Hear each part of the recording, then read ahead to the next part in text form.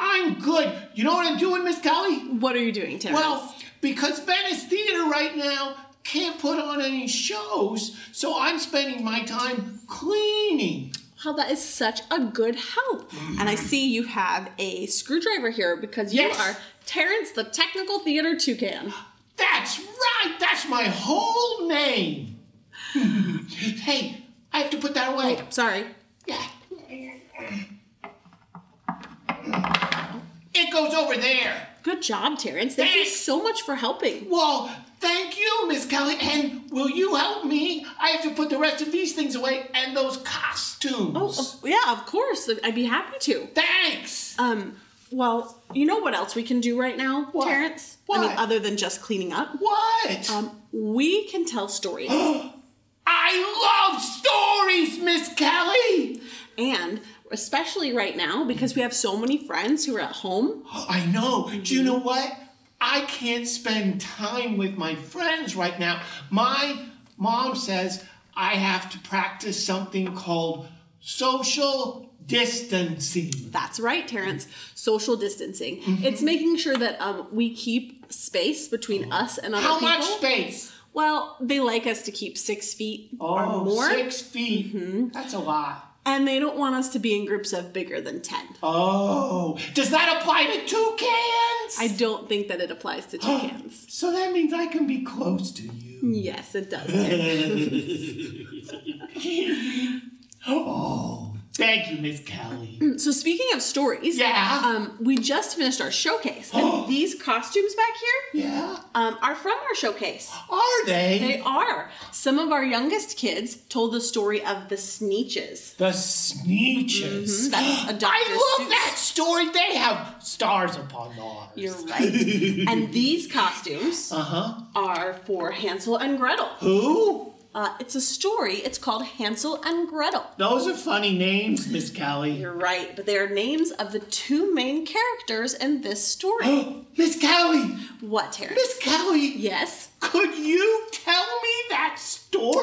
I think I could probably handle that. That would be fun. All right, let's do that. Okay. All right. All right. Oh, you're going to sit over there? Well, I'll come over by you. Okay. Okay. Oh, squirrel! There's a squirrel, Miss Kelly. It's a stuffed squirrel, Terrance. It's okay. I'm not afraid. It's okay. Me neither. Okay, good. I'm not afraid, Miss Kelly. I'm not afraid at all. It's good. You're very brave toucan, Terrance. We also have a stuffed... It's stuffed. Yes, we also have a stuffed rabbit and masks right there. Masks. Some theater masks. Oh, Miss Kelly. Yes? Could you tell me a story about masks sometime? We could probably do that, Terrance. Oh, that would be fun. Nice. Well, today our story is Hansel and Gretel. Yeah, those are the funny named kids. But they bet they're nice. Yes, I bet they are too. Well, we'll find out in just a second, okay? Okay. All right. Once upon a time, Hansel and Gretel lived with their father and their stepmother in a small cottage. Cottage? What's a cottage? Well, a cottage is a small house. Oh. At the edge of a forest. Oh. Now, their father was a woodcutter. Oh. But at this time, woodcutters didn't make a whole lot of money. Oh. So their family was wondering how in the world they were going to have enough food for 4 people. Oh, no. I know. Well, their stepmother had a plan. Oh, let's hear it. And one day, her and Hansel and Gretel's father were having an argument about this plan. Oh, and no. Hansel and Gretel heard her. Oh. And her plan was to take the children into the forest and to leave them. No!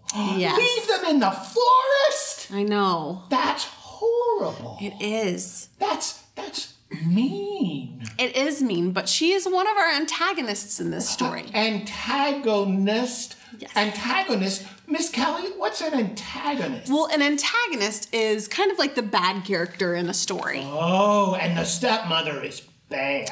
She is in this story. Stepmother. Yes, in this story. Not all stepmothers are bad. No, Terrance. I know some are not. Thank you, Terrance. So, she decided that the best way to fix their problem would be to take the children into the forest and leave them. Oh. Well, Hansel and Gretel were very smart children, and they had heard the argument. So Hansel collected tiny stones and he put them in his pocket.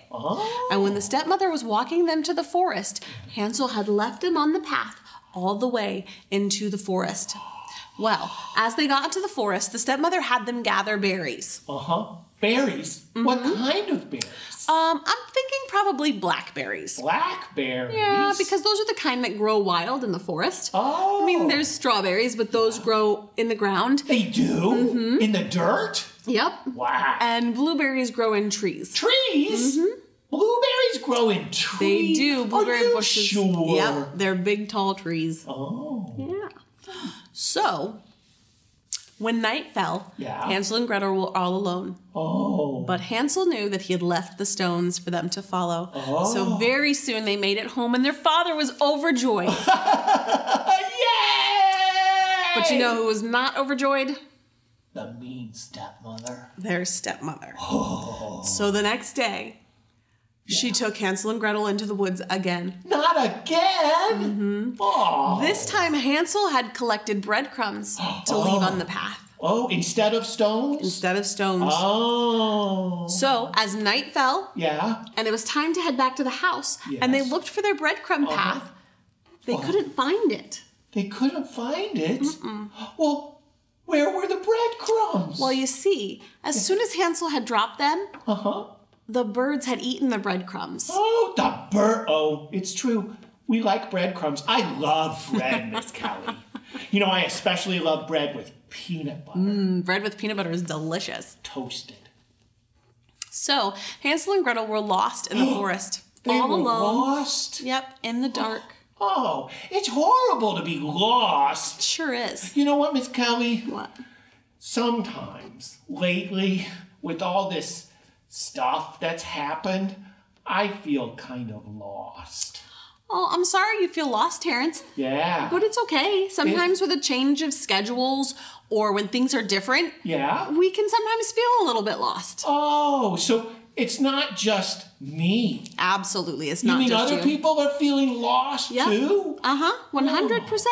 And sometimes change is good though. Because before you were probably really busy, right? Oh, I was very busy. And maybe you didn't have as much time to play outside and get sunshine as you would have liked. Right, and I have been getting to spend a lot of time with my family. See, so sometimes change is good. And you know what? Before long, everything will be back to normal. Good. Well, what happened to Hansel and Gretel? How did they deal with being lost? Well, Hansel and Gretel were lost in the woods. And pretty soon, they came to a clearing. Wow. And in that clearing was the most beautiful house they had ever seen. Really? It was made of gingerbread. I love gingerbread. Icing. I love sweets icing. And treats all over. Well, Hansel and Gretel they were obviously hungry. They'd been lost. Because the birds ate the bread. Exactly. Yeah. So they immediately began eating off of the house. Did they eat the whole house? I don't think so. No, their stomachs were hurt. Yeah. So pretty soon, a strange old woman came from the house and invited them inside. Well, very strange old woman. She invited them inside, and Hansel and Gretel, being lost and alone in the woods, decided that they would go inside. Why would they go inside with a strange lady? What they didn't know, though, is that this strange old woman was a wicked witch. Terrance? What? Terrance? What? Why are you hiding? Because of the witch. She scared me. Oh, Terrance, it's okay. She's our other antagonist.